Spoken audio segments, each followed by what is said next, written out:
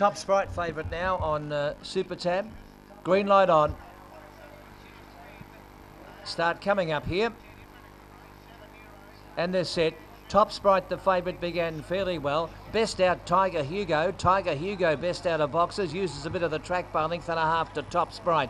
Back the third in the race, Gerda Fork. It's outside Zipping Zali. Then came Alan Pincer, running into a dead end from Aston Tulloch and Oakmont Twister, and a bad last is Twistex. They come to the turn. Tiger Hugo and the new kennel still in front. Here's Top Sprite getting up on the inside, but they won't beat Tiger. Tiger Hugo wins by 5. Zipping Zali gets second here. Close for third, Oakmont Twister coming from nowhere. Gerda Fork, the big plunge greyhounds missed the pace, and back behind those runners there was Zipping Zali. Twistex was well back in the field ahead of it, Aston Tulloch, and 25.33 the time.